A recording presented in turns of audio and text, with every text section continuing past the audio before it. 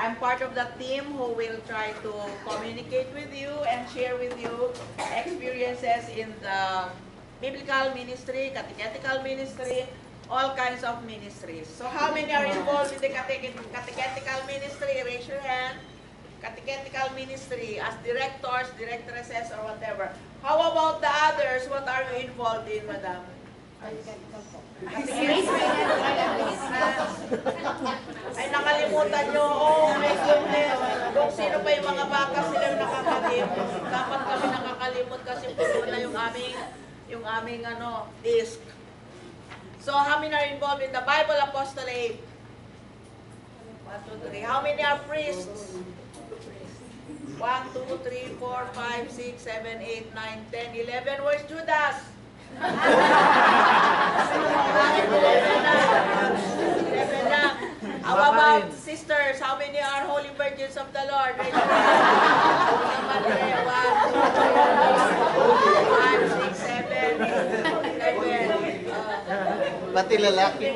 No doubting. Never mind, don't question whether it is true or not. And how many are lay leaders, lay coordinators ng catechetical apostolate? 1, 2, 3, 4, 5, 6, 7, 8, 9, 10. Alright. So, why are you here? Why did you come? Father, why did you come here? He is very busy. I was told by the bishop. You were ordered. You're ordered by the bishop to come here about you, sister, Holy Virgin of the Lord. It's my pleasure to come here. So it is by choice. Yeah. You by force. You by choice. I also need it. How about you, ma'am? In God's call po. God's call. Talaga? Narinig mo talaga? Nag-usap kayo? Anong itsura niya? Nag-text po. Ah, Nag-text si Lord. nag-text si Lord sa'yo. Anong number niya? Okay, so, yeah, I'm serious. Why did you come here, Father? Are you Father? Mr. Simon? It's also lecture by choice. Your choice to come. Why? I want to, I'm in academic institutions. I also want to. You are in an academic institution. Right. It's interested me to hear about the catechetical. But this is the first time that this is going to be offered. This is an experimental. Pakitas ng video or for but it's also true. No, this is an experimentation of the university for the simple reason that we want to be attuned with the spirituality of Saint John Baptist de la Salle. And moreover, you heard the Pope saying that we should go to the peripheries. We should take care of the people in the peripheries. That is why I go around also. I have been here for 10 years in De La Salle University. But when time came when age cannot be stopped, I had to leave. And now I am in the Bible apostolate. But the biblical the catechetical apostolate is, of course, very, very close to the biblical apostolate. You cannot separate the two. In fact, every catechist should be conversant with the Bible, especially nowadays. When people in other faith traditions will say, where in the Bible do you find confirmation? Where in the Bible do you find this sacrament, holy orders? And then you say, basta, kayo, iba kayo, kami, iba din kami. Confessing the fact that you don't really know where it can be found. Where in the Bible can you find the rosary? It says in Matthew 5, do not repeat and repeat the prayers. Why are you repeating? Why are you repeating? The rosary. How many times? 10 times. Where in the Bible? So, every catechist should be conversant with the Bible. Every catechist should read the Bible. How many read the Bible already from cover to cover? I'm glad that it is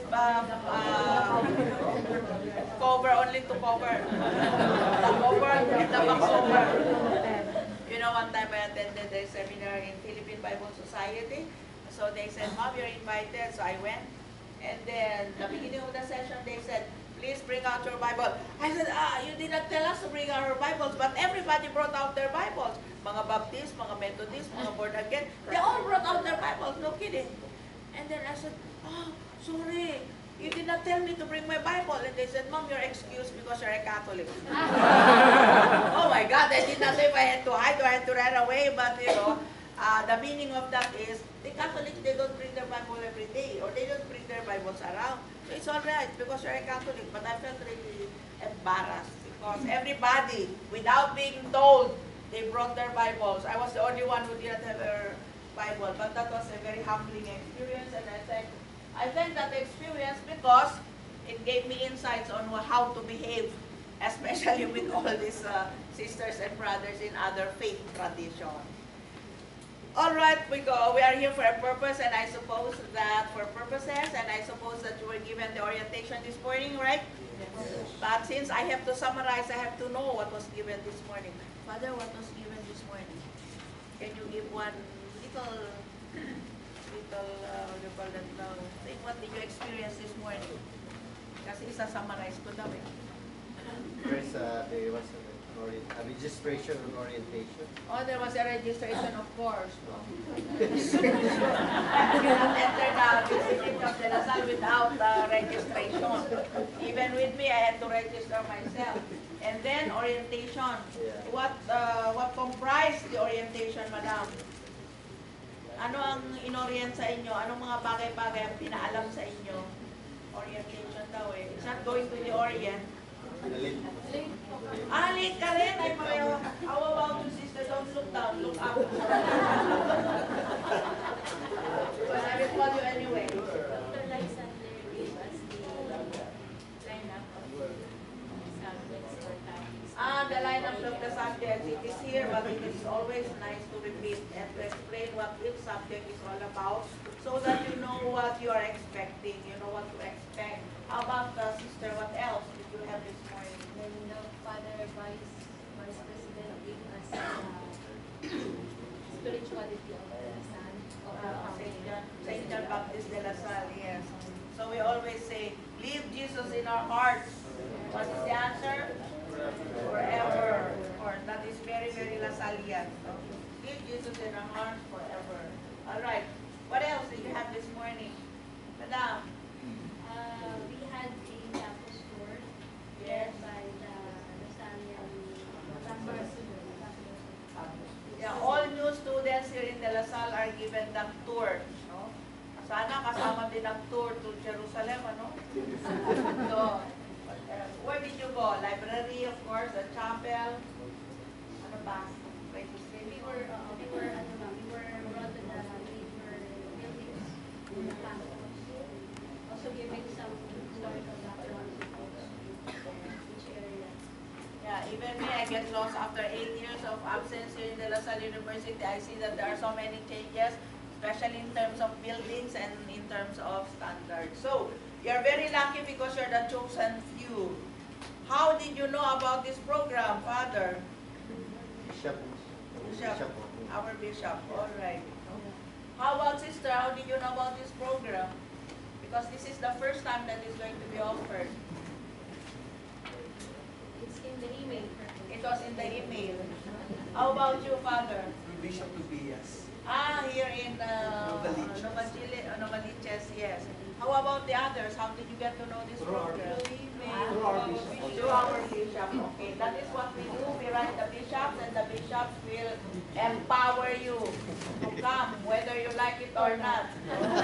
You go, you go, you go. No? But as we always say, nothing happens by chance. You are here for a reason, and you are sent, whether you like it or not. Nag-atubili man kayo, o kaya yung nagmamaktol kayo, andito pa rin kayo. But to tell you the truth, you are lucky because tuition fee here in De La Salle University is very expensive. So if you are given a free tuition, that is already grace from God. I know that because I have been also a beneficiary of the scholarship of La Salle for my doctorate degree. When Brother Andrew called me from St. Paul to teach here, after my sessions, I think that is to say, utang na loob mo yun yung pag-aaral mo dito ng ng scholarship for how many years? 4 years, so kailangan magturo ka na rin. So, I did not feel qualified, but well, when the Lord calls, He will do everything to help you. So don't worry. And besides, tinitingnan ko yung mga teachers nyo, mga simpleng tao naman ito. They will not be talking above your heads. And besides, good afternoon po. Pare po kayo? Kaya pala. Ay! Sorry. Joke only. We were joking when you came in. So, I look at your subjects, and this is in response with everything that Verbum Domini is talking about, and especially the new evangelization.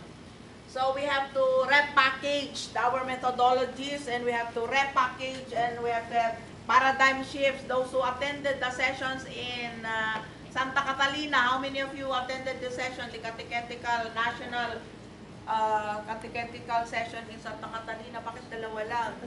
Tatlo, apat, lima. Paradigm shifts in Scripture. But we also have to have paradigm shifts in catechesis. So this is an attempt to try to help out so that our catechetical programs will be enriched, will be deepened, especially in relation to Scripture, to morals, and to all other commissions. You know, of course, that Pope Benedict said, you cannot have sound catechesis without sound biblical knowledge. That is why every catechist must have the Bible and read the Bible and live the Bible, not L-E-A-V-E. L-I-V-E, live the Bible, or what is contained in the Bible. So, we have here all the subjects that should respond to the call of the times, especially at this time when the church is being crucified, and when all other groups are ganging up on the church. The reason why we have Verbum Domini is because in 2008, Pope Benedict noticed that Catholics were joining the Pentecostals. And so he called a meeting for the bishops all over the world, especially the Bible scholars, to find out. One of them was Bishop David, our former chairman in the Bible Apostolate. Why are these people leaving the church?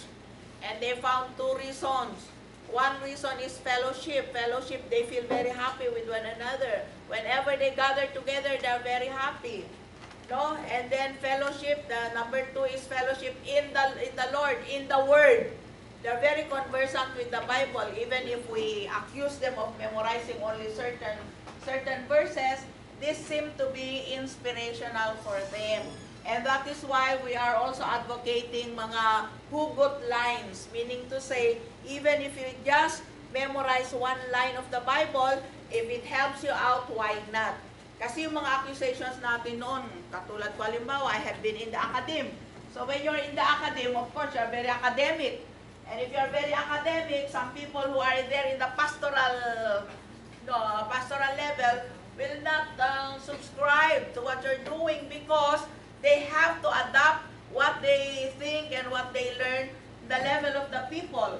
But now that I'm in the pastoral ministry, I see the difficulty. Sometimes what we have here is not brought down to the experiences of people. And experience is very, very important for digesting and for retaining and for appreciating. Hindi mo naman na-appreciate ang isang bagay na ang hirap-hirap intindihin. Supercalifragilisticexpialidocious, ano ba yun? Pagkain ba yun? So when you say transubstantiation, what is that? And then you start defining and defining and defining, but is that the experience of the child? Hindi. Kaya anong ginagawa? Yan, nagtatagpo-tagpo sila dyan sa Starbucks. Tapos lalapit ako, ano kung pinag-usapan ng batang to? Nako, mga born again, nagba-Bible sharing. Mas sila, mas gamay nila yung Bible sharing, yung may kinalaman sa buhay nila, kaysa yung pinag-usapan natin academically. At saka nakita ko sa ating programs, ang daming mga silabay, silabos. Kailangan matapos mo yan. Hindi mo ba napapasukan yung kwento, tapos na yung describe the different books. Describe lang, hanggang doon lang, description. Tapos hindi mo naman kung sino ba si Jonah, isda ba yan, tao ba yan, or pagkain ba yan. No? So, but we're not going to deal with that. We're going to deal today, this afternoon, according to my assignment, with the process, which is called appreciative inquiry. How many of you are conversant, or how many of you know what we mean by appreciative inquiry? Yeah, but never heard? A little? What is that little, sister? It's AI. AI. That is the abbreviation, AI. A little nga. Totoo yan. AI is appreciative inquiry. Ano ang appreciative inquiry? There are two words here, Father. In appreciative inquiry, we look at something which is positive and good in a particular group or organizations. Yes. And then by taking that as the starting point, then we start projecting and developing a certain program and design based from what we have, starting from what positive things that we have in order to develop. Perfect! Father, halika na, ikaw na magturo. Wala na yan. Lahat ng sinabi niya, totoo. So you can get it from the title, Appreciative Inquiry. So appreciative is, appreciate, hindi naman gumagana ito, may nakikialam dito. Ayaw. Ganyan na lang. Traditional. Ay. Okay. Ako natutunan. Ikaw na, o sige.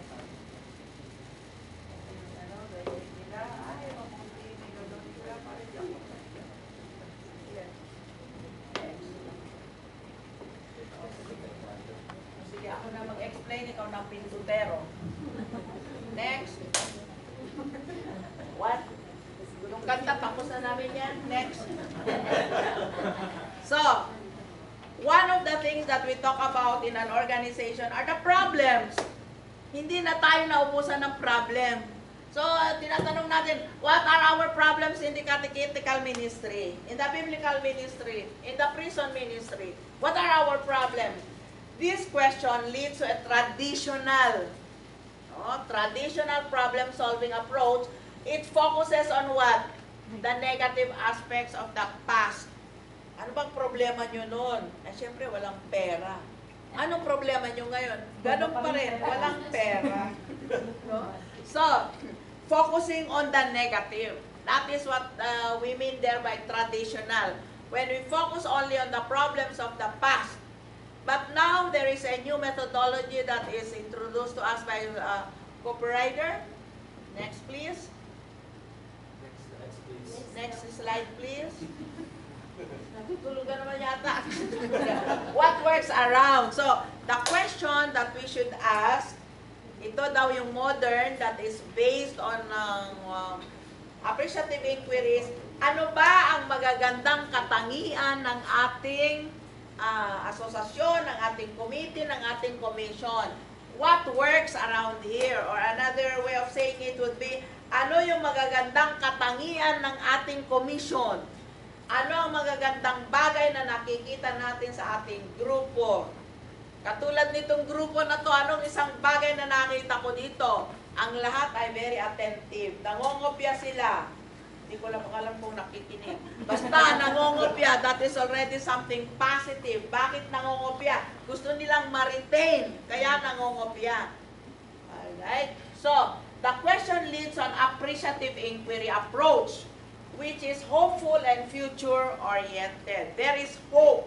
We are resurrection people. We speak about hope. We speak about something that is positive that will happen in the future. Alright, mabilis silang magsulat. So, next. Appreciative inquiry is a philosophy. A philosophy, it's a way of thinking. Let us read everybody. May mga inantok na. It is a view, go.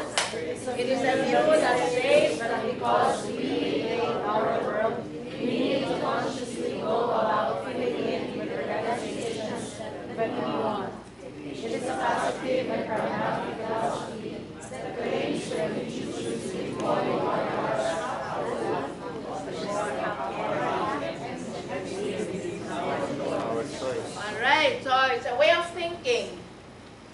can think negatively, we can think positively. Sometimes what we think becomes reality. What we choose becomes reality. We are the authors of what is. Even your face, you are the author of your face. Bakit kulubot? Bahala ka. Bakit kasi araw-araw nakasimangot ka? Yan, kulubot tuloy. No? Bakit ang ganda-ganda mo? Kasi choice ko to. Marami akong nilalagay sa mukha ko. So, kaya ang maganda daw ay kamukha ko. So, Japanese. Ang pangit daw sa Japanese ay kamukha ko. So, we become our choices. Reality becomes what it is because of our choices. One of my friends who is European said, "Do not complain about your government. You choose your leaders. You chose your leaders. And your leaders chose what the Philippines could become or could not become," which is true. So our choices define us. Whether it is individual choices or group choices, we become what we choose. Right? Some choose to get married, some choose to stay virgins. Some choose to be fathers, others choose to be mothers. Some choose to be mothers and fathers at the same time. So, our choices define us. The same is true with our organizations, our groups. What the group chooses to be can become what it is. If we do not choose to be like that, it will not become like that. Ito lang ang sinasabi lang nito naman eh. Ay, gano'n na.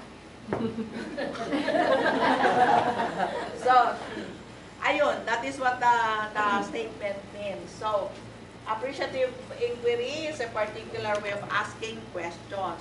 How, kaya nga inquiry? Kasi there are questions that are involved. A particular way of asking questions and envisioning the future. Why do you ask questions? Because you're looking forward to what will be. You do not say, que sera, que sera. What will be, will be. No. You have a kind of a vision for what you want it to be. That is why you post it, because you are directors, directresses, you are leaders in your own field. You have a very big responsibility to answer to the Lord. Because sometimes, the kind of group that you have depends upon the leadership. And especially in the Philippines, pag ayaw yung tao, ayaw na kahit anong sabihin mo, ayaw na. Kahit maganda yung sinasabi mo, ayaw. Kasi ayaw sa mukha mo eh. Ayaw sa'yo. That is why we have to be very careful.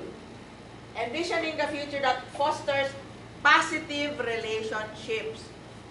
Relationships here speak about the relationships of the people within the group. And also relationship with the program. Relationship, all kinds of relationships builds on the basic goodness in a person. So, we always say, man is the image and likeness of God. Kuminsan, pag nagtuturo ako dito sa Lasal, may tingin ng tingin sa kanyang relo, tapos nakikita na sa mukha ko na naiinis ako kasi hindi pa tapos yung klase, nag-e-empake na sila. So, sabi ko lang sa sarili ko, oy, that is an image of God. That is an image of God. Kailangan makita mo yung image of God sa tao. Meron mong image of God sa tao yan. When you are here in front and you look at your class, iba-ibang mukha yan. Iba-ibang reaction. Iba-ibang counter-reaction. So you have to respond to those reactions. But the point here is that we have to believe that in each person is goodness. That there is some goodness in every person. Even in the hardest of criminals, there is a soft spot in the heart of that person. And if only we can touch that soft spot. Early this month, or was it last month? Diba? Maraming naiinis sa ating presidente dahil sa kanyang mga sinasabi. But then all of a sudden, sabi niya, January, the whole of January, Bible month yan. I declare. Presidential Declaration 124, the whole month of January is Bible month. Gulat ako. Kasi pinag-usapan namin ni Chief Justice Puno. Sabi namin, paano kaya natin ma-reach si Presidente? Sabi ko, ang alam ko, yung kay Pacquiao, si Jinky ang in-approach.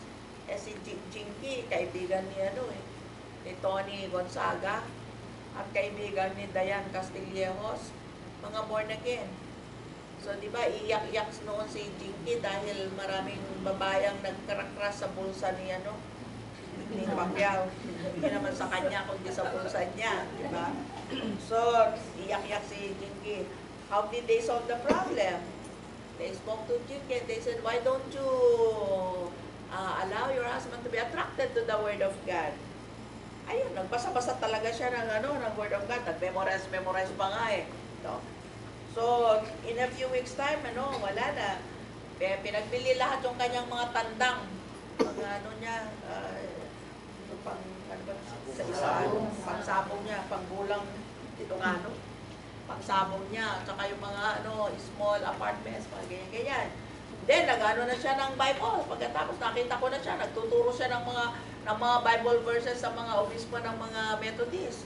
Tapos ngayon, kung ano-ano sinasabi, dapat meron tayong death penalty kasi si Jesus ay na death penalty. Kaya naman kaya sabi ni Bishop Ambo, Manny, pwede bang kausapin kita? Gusto mo bang mag-aral ng Biblia? Mag-aral ka sa akin. Hindi naman nag-respond. Kasi si Bishop Ambo is one of our Bible scholars. So, nakikita nyo naman sa kanyang mga homily sa Facebook. Pero kung ginawa doon na na series ng kanyang mga kinokolate ko yung mga homily niya. Very, very practical ang mga homily niya ngayon. Hindi katulad noon. Very much above the head. When you're a Bible scholar, sometimes your scholarship does not go down to the level of the people. Useless. Kasi hindi naman naintindihan ng mga tao yung mga pinagsasabi mo. Yung mga natutunan mo ba naman sa Rome at natutunan mo doon sa Belgium, dadalhin mo dito sa Pilipinas, ipagsasabi mo sa mga tao, nakakanga sila. Kumusta yung talk ni ganito, yung scholar? Ang galing talaga! Talaga? Anong naintindihan mo? Wala nga eh! Sa super galing niya, wala akong naintindihan, pero magaling! Magaling!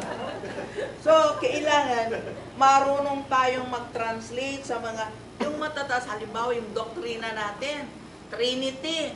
O siyempre, mahirap intindihan ang Trinity, wag mong sabihin mystery yan, kaya wag mo nang tanungin. Paano yung si Jonah? Another mystery yan, kaya wag mo nang tanungin. Maraming hindi naiintindihan, kaya ay naku, talikuran ko na nga ang daming misteryo. Dito na lang ako sa madali, kasi naiintindihan ko. So, ang ginagawa natin, dapat i-reflect natin, pagkatapos translate it in the simple language which people can understand. Because yan ang kanilang kailangan ngayon, intindihin ano ba talaga itong ipinagduduldul ninyo sa aming kaisipan na hindi namin maintindihan. So, pero, ang ating pinag-usapan dito ay methodology of positive thinking, positive relationships. And we start with positive thinking. I am good. I am an image and likeness of God, no matter how you look.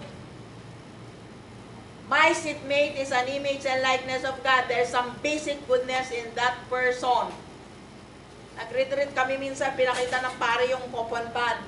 Tapos may ink doon, may ink na stain doon sa gitna. Sabi niya, teachers, what do you see? Sabi namin, may black spot doon sa gitna ng coupon pad. Ano pa nakikita nyo? Wala na po. Sabi niya, kayong mga teacher, nakikita nyo lang yung mga black spots ng mga estudyante nyo. Hindi nyo nakikita yung puti that is surrounding the black spot. How many cannot understand Tagalog?